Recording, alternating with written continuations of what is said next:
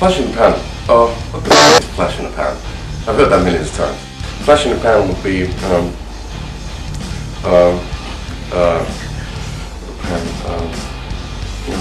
salamapannulla. Okay. And that doesn't mean it. We never had flash in the pans in Finland. I love that film, and I've never understood what that saying means. My friend from Yorkshire tried to explain, Bradford tried to explain me, but I can't remember because I was too stoned. Because the French used to cut the archer's fingers off, and that was the thing, like, you know, fuck off.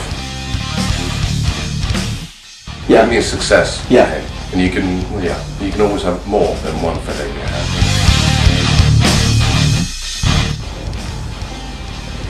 Probably means, you know, large apartment or something like that. Yeah, I don't know. it does. Does it? That's what it means. I was thinking like a kitten.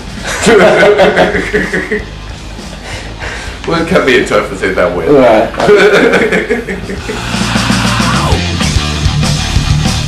I never do. I always go to sleep so early, and I don't do drugs too much. But that's, you don't have to even explain it. It's exactly the same. So polttaa kynttilää molemmista päistä.